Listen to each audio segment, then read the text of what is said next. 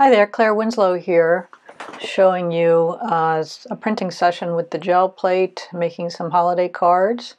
And I'm using some golden liquid paints and regular acrylics and some scraps of printmaking paper that I happen to have in my studio. So I've got my 8x10 plate and I've kind of marked off roughly where the paper is going to be. And now I'm applying some liquid paints to the plate. And these were not drying very fast, but if you find your paints dry, you can always add a couple drops of acrylic medium or retarder. So I folded my greeting card paper in advance of printing. In hindsight, I'm not sure I would recommend that. It might be easier just to cut a rectangle and then print and then fold it into your card later. But anyway, that's the way I did it today. And I'm using some masks of trees here and just basically focused on building up layers, which you can do with these nice golden translucent paints. So each time I do a layer, I don't really expect it to be kind of a super sharp image. I just know that I'm going to keep adding and adding, so you can do it for quite a while. As you can see, it's a little rough in the beginning. And I believe the texture of the previous images on the plate, and I did not clean the plate in between each pass. So that's up to you whether you like to clean it or not. I just decided I was going to let things happen spontaneously. Oops, wrong direction. That's okay, we'll fix that later. These tree shapes are nice. It's good to have a variety of sizes if you're going to repeat the same image. And so we're starting to get something interesting here with different layers and colors. I had a limited number of colors, so I just kept using the same ones. And as usual, it's trial and error, so some cards are maybe won't work out exactly, like this one, I'm not sure. But hopefully you'll get some that you really like, and you can use them for holiday cards for friends or family, or greetings for anyone. One of my favorite golden paints is the metallics, the gold and the silver, so I'm trying adding some gold.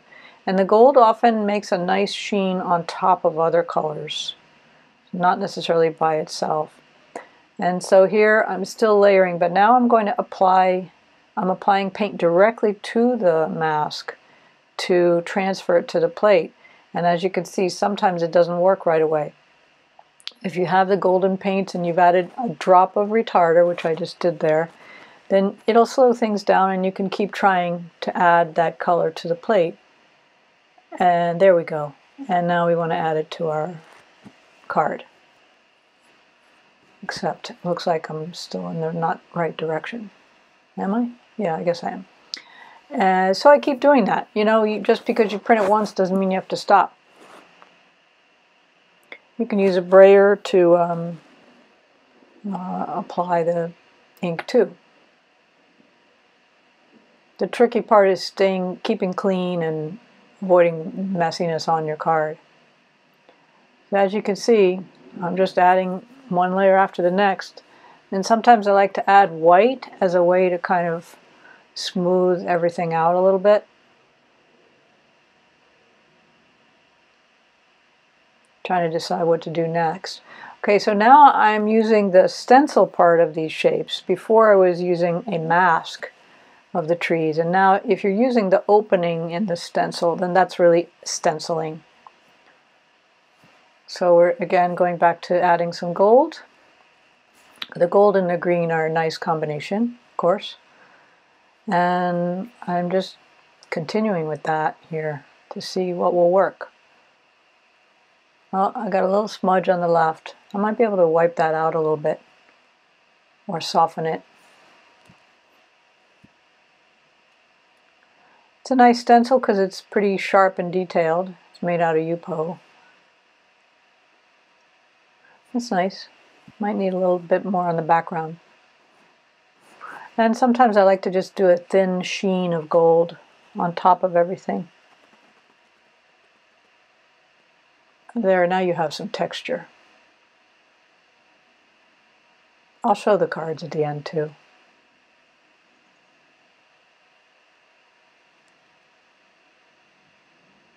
One more layer of gold.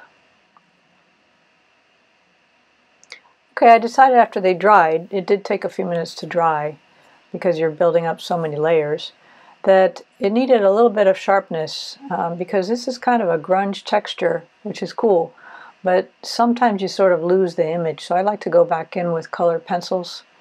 Any kind will do.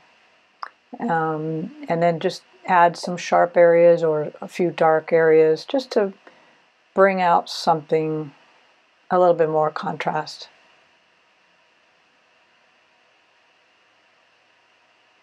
And I don't like to overdo this part because there's something nice about that rough texture that the gel plate gives you, but it's kind of finding the happy medium, you know, leaving some of the gel plate texture but also making some areas a little bit more solid and smooth. And here maybe the smoothing out the dark tree a little bit so there's not so many white blotchy areas. And I guess I decided to do a little shadowing there.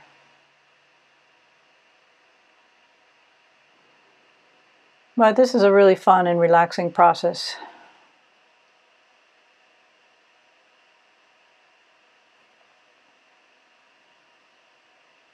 I think that's just a regular black pencil. I'm just using it really light. Probably Caran d'Ache or Stadler brand.